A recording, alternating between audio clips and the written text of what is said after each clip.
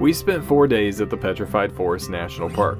In this video we'll show you what we did ordered from the north gate to the south gate, and at the end we'll tell you about our hike to the Devil's Playground. This is a permitted hike and the park only gives out 3 permits a week, so we'll let you know how we got the permit and if it was worth it. The Petrified Forest National Park sits in northeastern Arizona. It was established as a national park in 1962 to help protect the fossilized wood found at the site.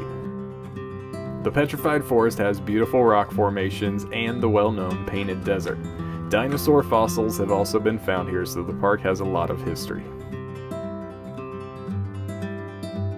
We started on the north side of the park. Once we passed through the north gate, we were on Petrified Forest Road. This is a 26.8-mile scenic drive that takes visitors through the park. The road also provides access to all of the trails and overlooks, with only a few exceptions.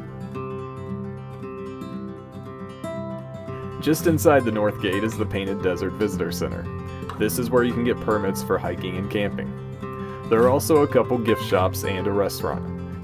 The park is very remote and there's a lot of driving involved, so you want to make sure that you have plenty of gas. There is a gas station on site. Just be aware that for us the price was almost $1.50 more than the next closest gas station, so try to fill it before you get to the park. Next, we entered through the main gate. The admission was $25 for the vehicle, and we could come back for the next 7 days. The ranger also let us know that the dogs were allowed on all of the trails, including the Devil's Playground.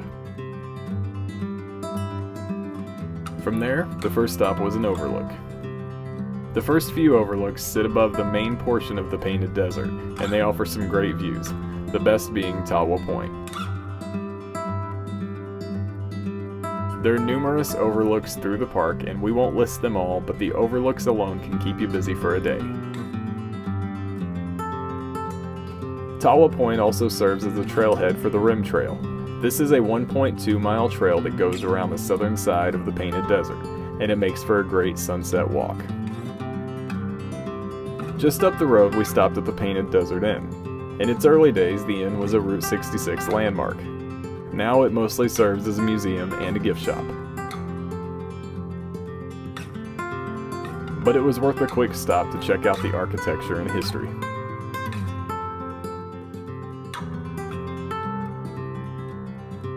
Moving south, there were a few more overlooks before crossing I-40 into the southern part of the park. This is where most of the notable hikes are located.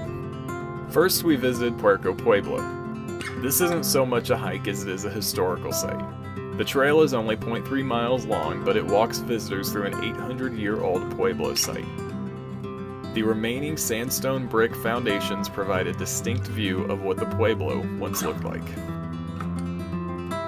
Driving south, we passed the teepees, one of the more popular rock formations in the park. Then we headed to the most popular trail in the park, Blue Mesa. Blue Mesa is a 1-mile paved loop that took us down into the Painted Desert. The area had a unique mixture of blue, purple, and gray banded badlands, and it made for some of the best views in the park.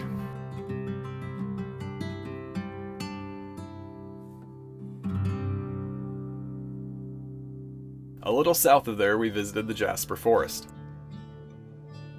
You can walk out to the overlook and enjoy the views of the forest below, but you can also venture down a 3-mile trail that winds through the Jasper Forest. At one point long ago, this site was a lush forest. Now you can see the remnants of that forest in the petrified wood that's scattered along the trail.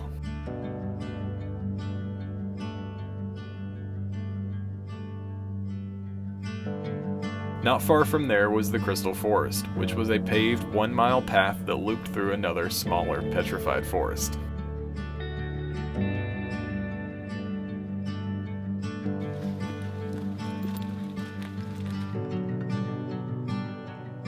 Our final stop on Petrified Forest Road was the Rainbow Forest District. This area has a gift shop with a film about the history of the park. It also has a museum with fossils, displays, and a dig site for the kids. The Rainbow District is also home to the densest collection of petrified wood in the park.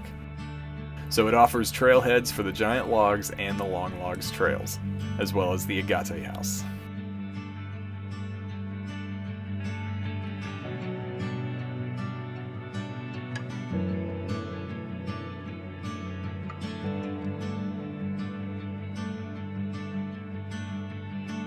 And from there we drove to the south gate and exited the park.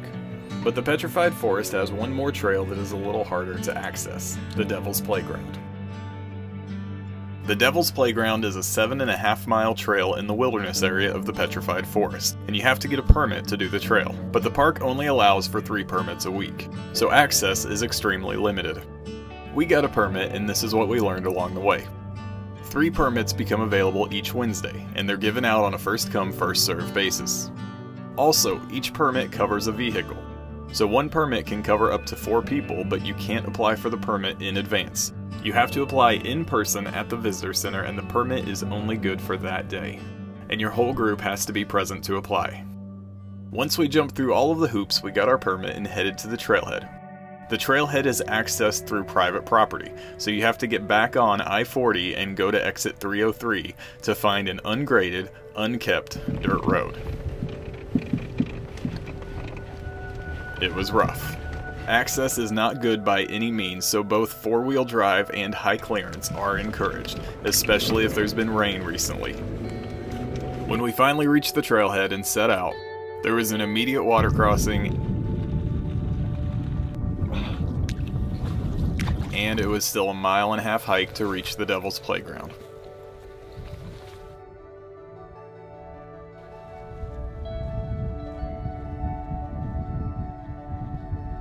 The trail itself was beautiful. It had unique rock formations and colored badlands, with petrified wood scattered throughout the trail. Although the ground was mostly clay. And since the ground was wet, the clay stuck to everything and made our boots pretty heavy, making the trail take longer than we expected.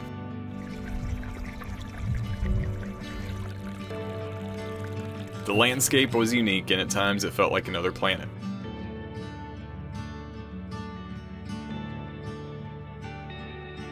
It was tough getting the permit, it was a rough ride to the trailhead, and it was a difficult hike. But for us, it was well worth the effort. Just make sure you take plenty of water.